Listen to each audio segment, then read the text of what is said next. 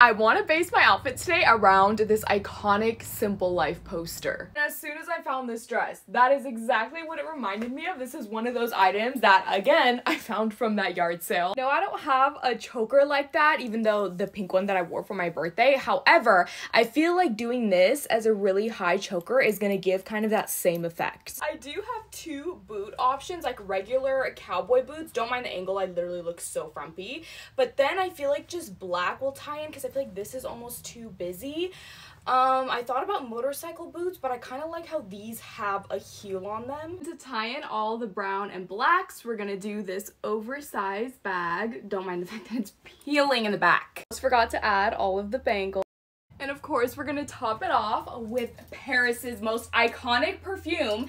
And we are all set to literally take on the day. I feel like this is a perfect mix of it looks Halloween-y, but also could be just a regular